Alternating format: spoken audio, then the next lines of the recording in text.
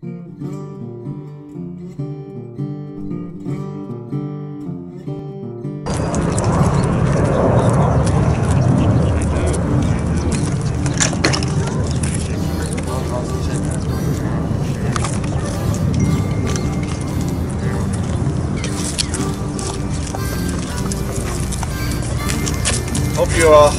you all didn't have salmon for breakfast or last night. But thanks for being here today. Tag and I have a lot in common. We're both nice, friendly beasts, well cared for.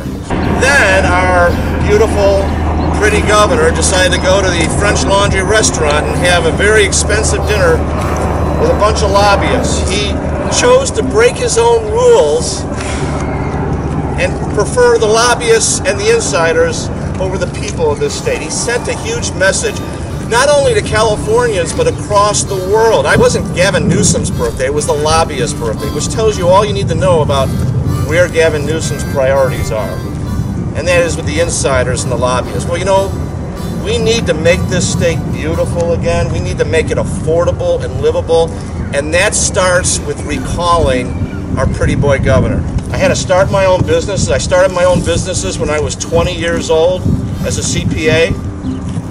And I worked hard, studied hard, and scraped to get by, just like 99% of Californians who aren't Gavin Newsom. And it's that experience and that upbringing that gives me the toughness that we're going to need to fix this state. I'm not a pretty boy, although my wife thinks I'm okay. Make no mistake, it's going to take big, beastly changes to get this job done, and that's why the bear is here today. Let me tell you, I'm a beast when it comes to corruption, waste, and inefficiency. And that's what we have in spades in Sacramento. My ambition is to fix this state, make it affordable and livable for people. This is what I've dedicated my life to. This election's going to come down. It's a long time, we're a few months left, but it's going to come down to discussing the issues and choosing the beauty or the beast. We've seen what the beauty has done to California. I think it's time to unleash the beast. Yes, sir. Mr. Cox, given the Democratic supermajority in Sacramento, how do you plan to enact your agenda? You know, I'll do what Ronald Reagan did. I'll try to give common sense solutions. The first day in office, I'm going to call a special session to talk about housing. That's my business. I build and manage apartments for a living. I know what it takes to build at a lower cost, and I'm going to propose a package of changes. If the legislature insists on keeping the cost of housing so outrageously high, I'll go around them and I'll talk to the people directly and get them on my side, and they'll force the changes. The people know what's going on. They know that houses and rents are unaffordable in this state. And we can't keep doing this because businesses are moving out and people are moving out for that reason. So, you know, they also know that we have to deal with homelessness in a better way. Aren't you concerned that you, right out of the gate, upset a lot of people needlessly, perhaps?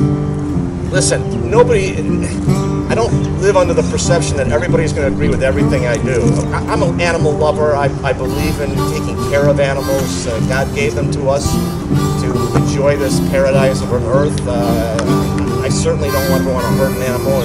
And this animal, you know, has not been hurt. It's been in TV series. It's been the NFL used it at a halftime presentation. This feels a little Teddy Roosevelt-esque, only Teddy wouldn't have had the electric fence at all. By the way, it's not electrified. So what tell the bear that. But he thinks it is, so go ahead. My question is, how long does the bear stick around? Because there are some who are saying maybe this is, at what point does this become a distraction from the issues? Because I got to be honest, we're all watching the bear right now. And at some point, who's listening to the message when it's interesting. He's here? They make headlines all over the country, and all over the world. But you know what they did, though? They talked about the bear, but they also talked about the fact that it's a beauty versus the beast.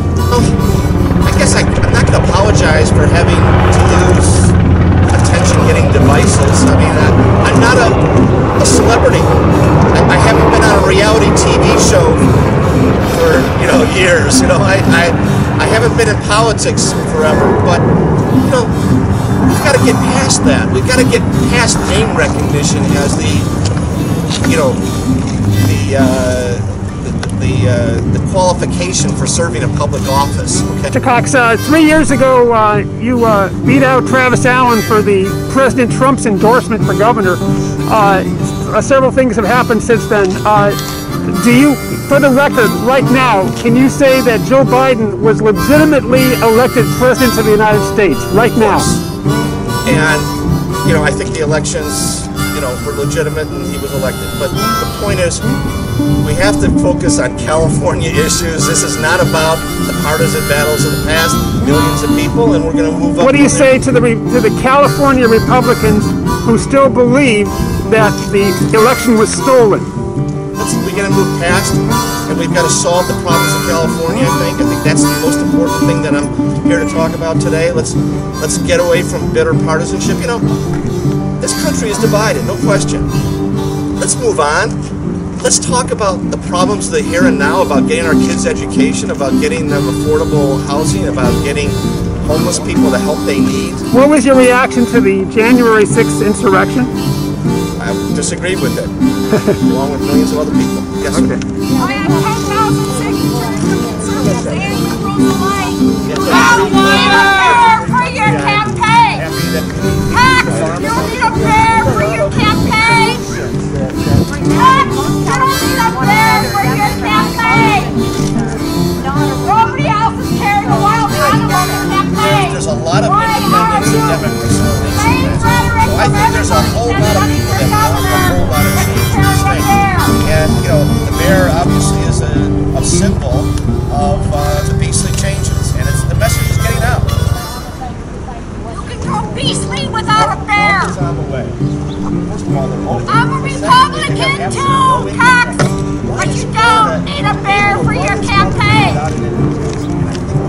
If you love animals, let him free. I'm an outsider. I'm not part of the establishment, and that's evident.